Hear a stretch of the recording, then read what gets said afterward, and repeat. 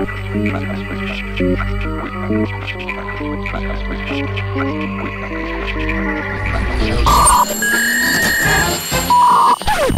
Steve Silverman, and I'm going to show you something probably almost none of you have ever seen, but all of you live with. I'm going to show you light moving. Not turning on a flashlight, but watching the pulse from the flashlight move. Happens to be a laser. It's a 5-foot-long pulse. 5-foot-long pulse. This camera right here does it. We're a little company in Santa Barbara, thanks to Tony's group.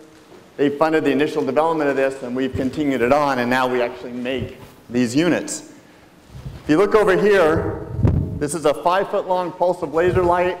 Comes from the camera, it's traveling along, it hits this Venetian blind, it penetrates the blind, it lights up the person behind it, it keeps going, and then it lights up the back wall. That is light moving. You can do things with that. You can watch laser pulses, you can freeze turbine blades. You can do anything you can think of, and that's a challenge to you, and I'll show you some applications. Video rates come out of this thing. This is an area array. You've seen this image. How does it work? We take a camera, we light something up, we see the backscatter. We're firing a photon torpedo, it bounces off the car, I capture on an area array, each pixel triggers, and I store that. And can you click here, please?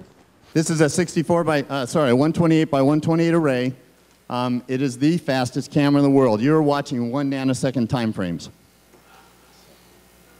So what can you do with it? That area array, we can paint a scene, and here we are from one position. I'm flying over, and I'm actually looking at a courthouse in Santa Barbara. The camera didn't move. It's in one position, and I painted the world with it. Wow. I'm going to go fast. You can see these on our website. This was a kilometer away. That first view is the camera position, and then actually you can rotate it, and you can see there's actually a courtyard you'd have to get across. On the bottom here, it looks like the other movie's not going to show up, but we did it from the mission in Santa Barbara. You can do this from a kilometer away. You can do it from right here, and I could scan you. This is another scene. We're actually trying to track a football, but instead we captured a flock of birds.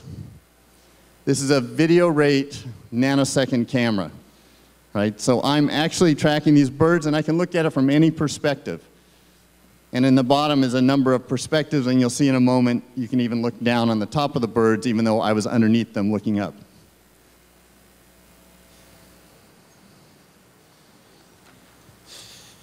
So I like to let this sink in, and it's fun talking to a crowd like this because they get it.